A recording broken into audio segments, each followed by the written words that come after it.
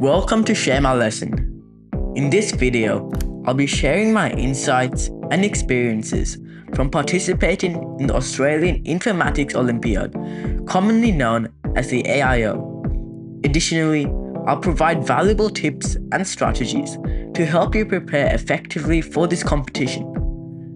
The AIO is a national competition for high school students in computer science and informatics, taking place in a span of 3 hours, with competitors being in the years 7 through to 12. Students learning how the realm of coding even extends to real-world scenarios.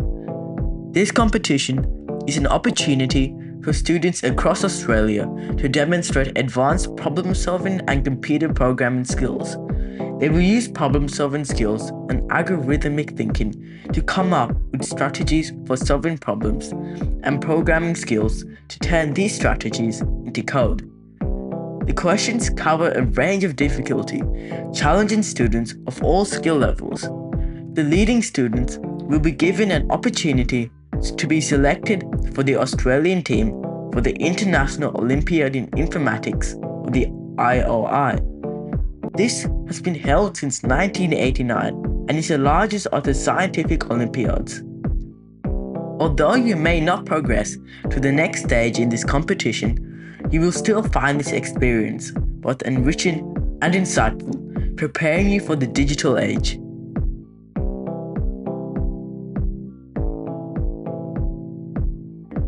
Let's look at the contest environment and some of the rules that go with it. Each student has access to one computer and can bring pens, calculators, and stationery, including a printed source code and handwritten notes.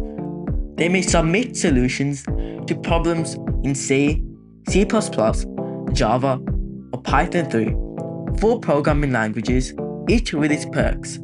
Students are free to use any text editors like Sublime, Notepad, and TextEdit, and IDEs like Eclipse or Xcode, and shells they have on the computer.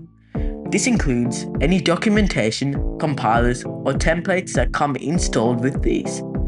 Students will be provided with solution templates. These are pre-written programs available in each of the supported languages, which already perform the necessary file input and output for the student. These templates are a foundation for code, and it's highly recommended that you use it.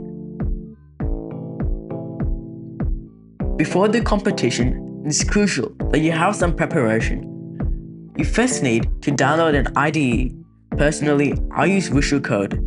Your text editor depends on your OS. If you have a Mac, you can use TextEdit. If you're on Windows, you can use Notepad or Notepad++. I would now like to discuss the 4 programming languages C, C++, Java, and Python 3. Take C++. This language has a more challenging syntax, but has operations which make it easier to solve more challenging questions. C is a lower level language to C++, making it easy to learn but more challenging to solve more advanced mathematical questions. Java has the largest syntax, meaning that performing challenging mathematical operations is easier. Python 3 has a simple and readable syntax, making it easy to read and write mathematical operations. But for this, you're salvaging the opportunity to solve more challenging questions efficiently. Each of these 3 programming languages has its advantages, but I use C++ because I find it engaging to learn a more difficult language, but ultimately rewarding because of the efficiency I can solve more challenging problems.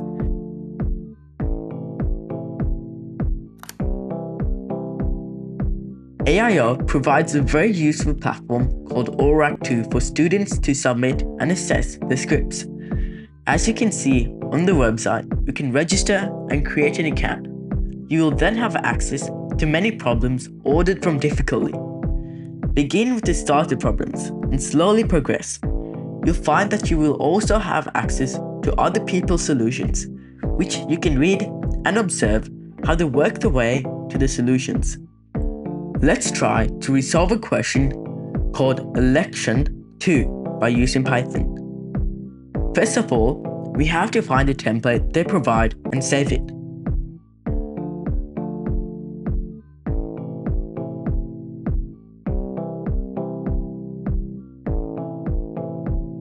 Let's have a loop at the code.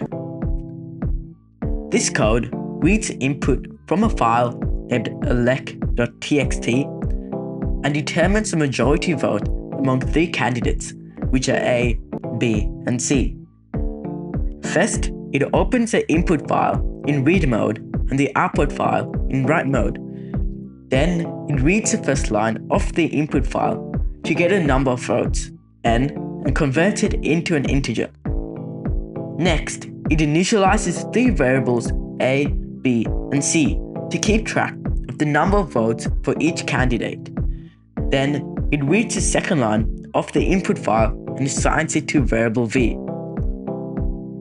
The code then enters a loop that iterates n times. In each iteration, it checks the characters at index I of V. If it is A, it increments the counter for candidate A or A. Similarly, if it is B, it increments the counter for candidate B or B. And if it is C, it increments the counter for candidate C. After the loop, the code determines which candidate has the most votes by comparing the values of A, B, and C. If candidate A has the most votes, it checks if candidate A has the same number of votes as candidates B or C. If so, it writes T, which is an abbreviation for tie, to the output file.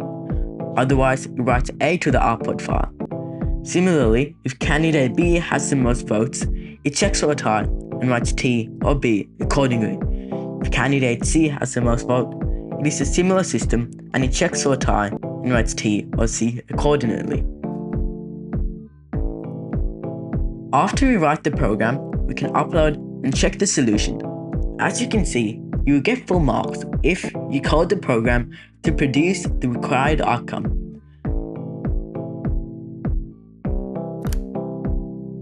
Some further resources can be found on my GitHub repository, which has some of my solutions for the questions on ORAC 2. You can find some useful links in the description below.